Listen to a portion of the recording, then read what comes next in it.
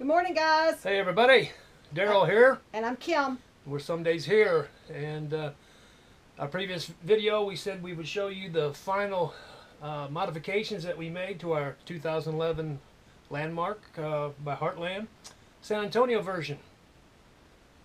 So today we're going to do it. So Kim's going to show you around, so come on back, show you what we did, see if you like it.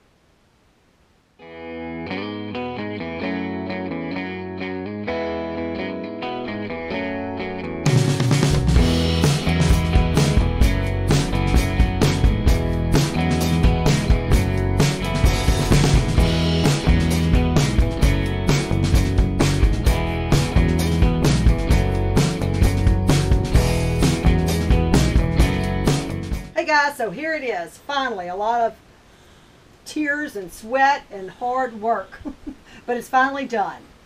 We went in and we painted the whole camper. This is supposed to be Duke Gray by Magnolia Homes, but it's really a blue to me, but it's a pretty color. I like it. We wanted to do like an accent, so we used this. And this again, like we used in the bathroom, this is actually the Marquise, the cotton gray. And then this is perfect gray that we use by Marquise also. So we painted the refrigerator, we painted all of this. We started on this, we still have a little bit more I think that we're going to do on the backsplash. It was very hard to do. Very hard to do on this one. I guess because if you remember, it had this glass back here, so it was really sticking and it was hard. It wasn't very forgiving. But we muddled through and got it done, so that's all we can say. That's a peel and stick? Yes. Okay, so this is the peel and stick that we used on here. So it was, like I said, it was very hard to do, but we muddled through and got it done. And when I told you that this is the Bear, I mean this Marquee, it's done by Bear, which came from Home Depot. Now the other one came from a little specialty shop, and it is in Lafayette. So it was the Marquee, I mean the Magnolia Homes by Joanna Gaines, her line. That was the Duke Gray. So we decided that we would do the island. This is what inspired the whole thing, because we decided to do the island, and then it ended up being the whole camper. So we painted this, and I really love the way it came out. It came out really good, I think. So then we just did the uppers a different color, which was the gray that goes with everything else in here. I made all of the curtains in here for it. So that was very time consuming too. And how did you do that? How does it work? You just took some material? Yes, and I wouldn't use this kind of material again simply because of the way the runs are in it, and you have to use a lot of material for this. I would use something that's a solid or a check or something that you can go either way with. This could only go down, so it wasted. I mean, you had to use a lot of fabric to do it. So. And where'd you get it at? I got this at Hobby Lobby. Okay. But I really like it. I like the bird theme. I think it's really pretty, and I like the turquoise and stuff in it. So basically it's just a rod, and then you just sewed the top in where it slides open and closed. Nothing, right. Nothing fancy. No rings, no nothing. No. Show them how it does. You just close them. So, and then these are the same that we did back here. But on these, we put the little rod, the little rings on there so we could open and close them, slide it a lot easier than those, and we can open them up the whole way. These we really didn't care, but we wanted the big windows to actually be able to open all the way to get the most natural light in here. So, and then there's our Rec Pro that Daryl's actually liking it now. Yep, very comfortable. So it's working out really good for us now. We really like it. So the curtains all the way around. We took all the balances off. Took all the day-night shades. They were starting to weather.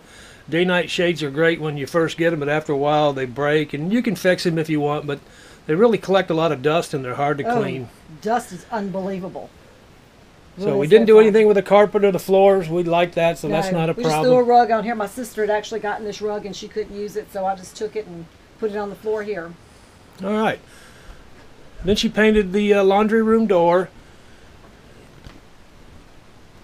And then we did the bedroom. You all remember seeing the bathroom, I'm sure. Yeah, here's the bathroom that you saw in some previous... It's still holding up good, too. Yeah. Well, it's only been 3 months, but yeah, it's holding up. And I'm not really fond of these curtains, so I have some material. I think I'm going to redo them, but they're doing for the time being. And I painted the headboard, and it was kind of, it had a, like a leather thing, inserts in them. So I used that, and I just painted it. So just to give it an accent. And I had some of the paint left over, so I decided I'd use it. That's right. This is a kind of a cloth material here, and this is wood. See how flimsy it is? It's very flimsy. But it's just up there for decoration. Right. It's lightweight. It works. It works, so that's all that matters. And then we painted all of this. I had it actually painted another color that I actually did not like at all, so I had to go back and repaint it all. And we put the peel and stick tiles in the bathroom, the same ones that we had in the in the bedroom that we had in the bathroom.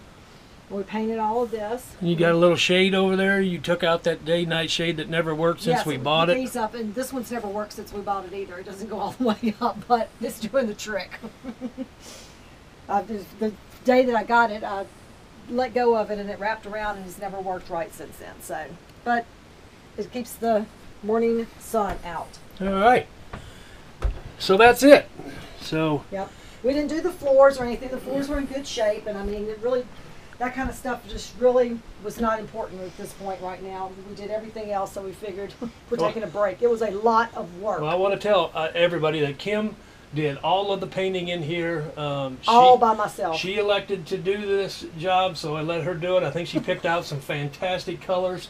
The grays and the off-whites and the accent ones, like on the fireplace here.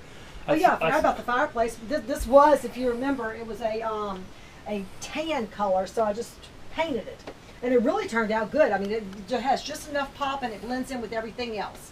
But this paint is really kind of cool because it depends on the way the sun is shining as to what color it actually is during the day. Some days it looks blue, and if it's real cloudy, it looks like a dark gray. It's really, I like the color a lot. And we changed out our TV from a 40-inch to a 50-inch. We wanted to go with a smart TV. They're more efficient than the ones that came stock in here back in 2010 when it was made. So and it's heavy. Yeah, so this one's a lot lighter, and it's adjustable. It'll pull all the way out, and then we secure it when we're on the road. Came from Costco.